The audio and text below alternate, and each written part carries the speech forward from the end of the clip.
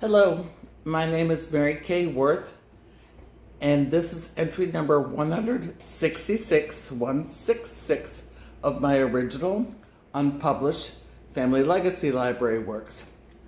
I'm reading from this book, MacKenzie Childs, and it is anchored in Lewis Carroll's work, Alice in Wonderland, quotes all the way through it.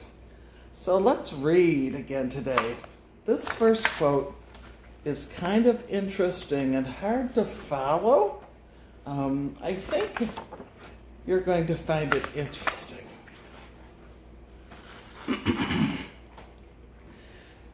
Be what you would seem to be.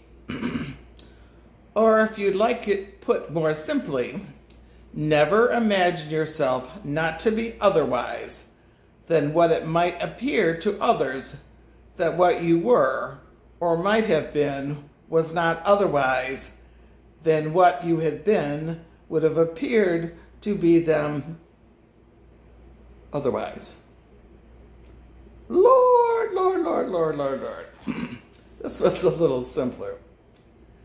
If everybody minded their own business, the Lord would, I was starting again. If everybody minded their own business, the world would go around a great deal faster than it does. So,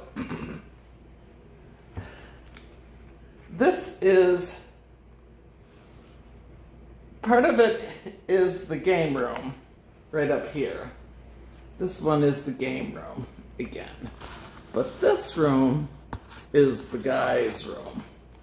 And even the ceiling is painted in this courtly check.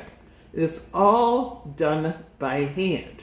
It's 7 China paints that are in there, and it will make you dizzy, and it's even off track a little bit, and it's amazing distortion, and it really makes you feel like you're going wild. Now, I like the fact that these windows look outside to the view that you see from that particular window. And this one, you can see part of the window right there. Anyway, it's Lewis Carroll. I think we've got about